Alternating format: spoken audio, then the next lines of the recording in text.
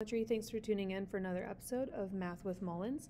Today we're going to be looking at lesson 9.4, the tangent ratio. So we're going to use it and then solve real life problems involving the tangent ratio. So the first thing we want to know is a trigonomic ratio, and that is a ratio of the two lengths, or the lengths of the two sides in a right triangle. Today we're just going to be talking about the tangent ratio, but we'll be able to see sine, cosine, and tangent. And a lot of you may already have heard about this saying is sine is so O over H, which is opposite over hypotenuse. Cosine is ca, C, A over H, which is adjacent over hypotenuse. And then tangent is TOA, which is OA, or the opposite over adjacent, okay? So that's kind of where this is coming into play. The tangent ratio is our only focus today, and that's a trigonomic ratio for acute angles that involves the lengths of the legs of a right triangle. So when we talk about tangent being opposite and adjacent, we're not involving the hypotenuse at all. The hypotenuse will only be involved with the sine and the cosine. So here's a picture of what that tangent ratio could look like. We can say, for instance, that ABC is a right triangle. This only works for right triangles, by the way. And the acute angle A is our focus. When we're talking about that, the tangent of angle A, written as tan A, is defined as the following. You're going to look at angle A, which is here, and you would find the opposite leg over the adjacent leg, okay? So opposite leg in this case is BC, which is that green side. Adjacent leg is AC, which is the red side, which is why we are able to remember tangent as opposite over adjacent, okay? So what we're going to do is we're going to find the tangent of J and K for each of these. So we always want to start by labeling our answer like this: tangent of J and then tangent of K, okay? Our main goal is to simplify the ratio and get it in a simplified fraction form. Then we'll start talking about what does it look like as a decimal, okay? So the tangent of J means I want to do opposite over adjacent. So opposite is 24 and adjacent is 32. So 24 over 32 has 8 in common, so I'm just going to reduce both by 8, and I'm going to get 3 over 4. Then I find the tangent of K. So I'm going to erase what I got for J just so I don't confuse myself. K is opposite over adjacent, so that'd be opposite is 32. Adjacent next to K is 24, and then this one will just reduce to 4/3, or 4/3. On the next one, maybe you can try this. Go ahead and pause the video here. See what you can come out with for the tangent of J and the tangent of K. Click play when you're ready to check. So tangent of J, here's my J. Opposite is 8, and adjacent is 15. Can't simplify that anymore, so we can keep it as 8 over 15. And then the tangent of K, here's K. Opposite of K is 15. Adjacent is 8. So J and K are those two acute angles, and they're just going to show the inverses or the reciprocals of one another. Some of you might have a teacher that wants you to find the decimal versions of these. So that's when you would just type in, like, for instance, 15 to 8 is 15 divided by 8. And that's going to give you a decimal, 1.875. A lot of the times they want you to go to the 4th decimal place. So if that's necessary, you can just round or give it a 0. So the next thing we're going to do is talk about what happens when I'm given the degree measurement and I'm missing one of those. So thinking about this, we're still using tangent, which is opposite over adjacent. So that means the tangent of 32 degrees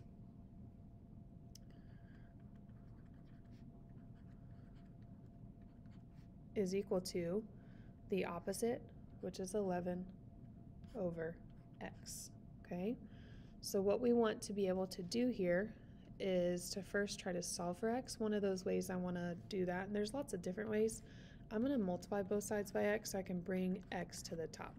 So now I'm going to have x times the tangent of 32 degrees is equal to x divided by x just cancels out, so that's 11.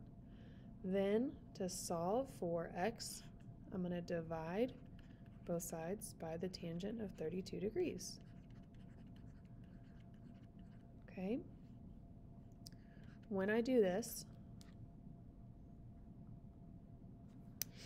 I'm going to take that and round it, and then also fill in a few things with a calculator. Okay, so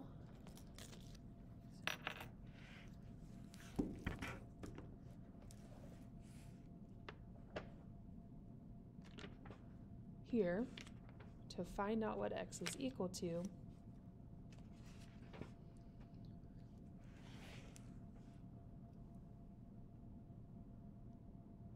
I'm just dividing by tangent of 32 degrees.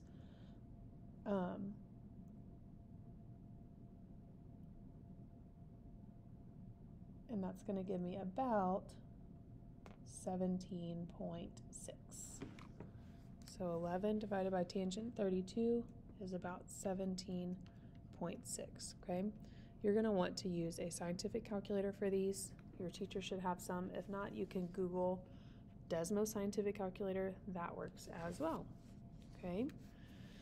The next one I have is looking for x here. Again, I can still use my understanding of tangent. I have the tangent of 61 degrees, and I want to be able to find that by doing opposite over adjacent, so that's 22 over x, okay? Again, I'm going to multiply both sides by x so I can bring x to the top on this left side. So this will be x times the tangent of 61 degrees is equal to 22. Then I'm going to divide both sides by tangent of 61 degrees to figure out what my x is equal to. And that'll give me about 12.2. Okay, one more. Maybe pause and try this one on your own. See if you can work that out with your scientific calculator.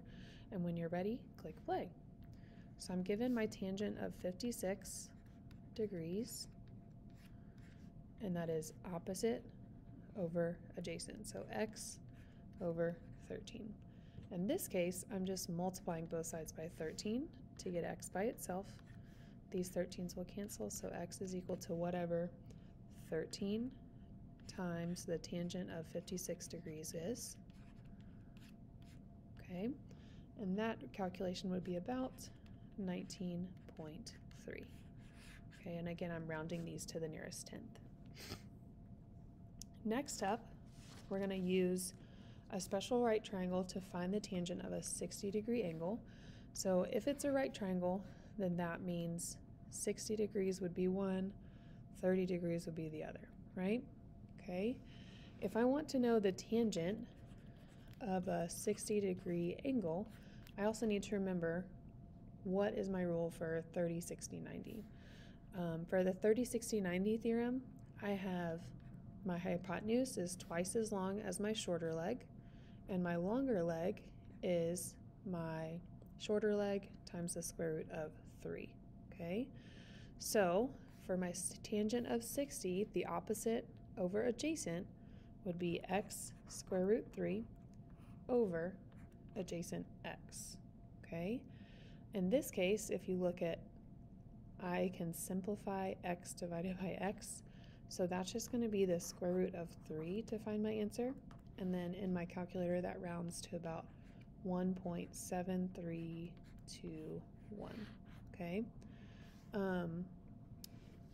If you want to, you can replace x with the number 1 to make things easier. That way you're giving x at least a number, and that can help you a little bit better, okay? We're going to do that same thing here, but now we've got a 30-degree angle, so still the 30, 60, 90, but now we're focusing on that tangent of 30. Again, my 30-degree angle is what I want to focus on, so the tangent of 30-degree angle, okay? And what I'm going to do is, instead of using x like I did here, I'm going to use the number 1. So this would be 1x for the longer or shorter leg. This would be 1x times square root 3 for a longer leg, and then this one would be 2 times the leg, or just 2. Okay, so the tangent of 30 degrees can be opposite, which is the number 1, over adjacent, which is square root 3. And then to find what this answer is, I need to get rid of that radical in the bottom. So I'm going to divide or multiply both bottom and top by square root 3. So that's going to end up being square root 3 on the top over 3. And then I'll just calculate that in my calculator. I'm going to get 0.5773. Okay. Last little bit of our notes is called angle of elevation. Still going to use tangent information here, except take it one step further. So it says the angle that an upward line of sight makes with the horizontal line is called an angle of elevation. Okay, so this is going to come into play whenever we're trying to find the length of something. You are measuring the height of a lamppost. So I'm going to draw a lamppost. Here it is. Here's my lamp, shining bright. Okay. You stand 40 inches from the base of a lamppost. So here I am standing. I am 40 inches away from it. Okay. You measure the angle of elevation from the ground, where I'm standing, to the top of the lamppost, and that is 70 degrees. Find the height h of the lamppost to the nearest inch. So this is still setting up as tangent ratio of opposite to adjacent. So I'm going to use the tangent of 70 degrees is equal to the opposite, which is the letter h for height, over 40. Okay. In order to find the height, I'm going to multiply both sides by 40 so that h is all by itself. So what I'm doing is taking 40 and timesing it by the tangent of 70 degrees. Okay, that'll give me my letter H. So I take 40, or even you can even, if you have an Apple phone, iPhone,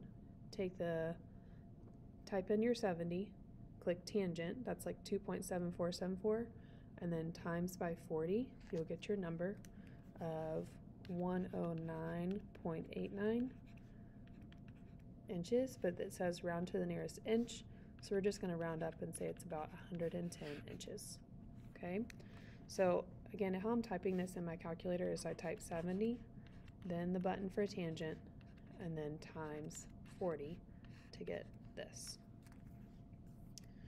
Last up, see if you can try this one. You are measuring the height of a tree. Cool, let's draw a tree.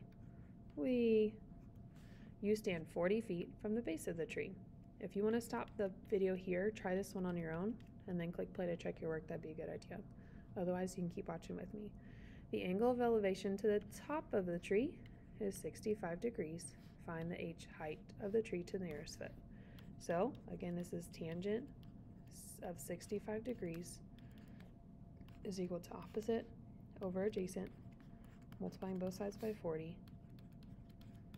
so that these 40s cancel out. So h is equal to whatever 40 times the tangent of 65 degrees is. So I take 65, find the tangent of that is 2.144, and then times by 40. I am getting 85.78. So I'm going to round that to the nearest foot, and we'll say 86 feet. Okay, that'll be all for today. I think the hang up was just make sure you have a calculator that can calculate tangent for you. And if not, there's plenty of online options. Maybe ask your teacher what they think is best. Thanks so much for tuning in. Hope this helped you. Give it a thumbs up if it did, and we will catch you next time. Have a great day.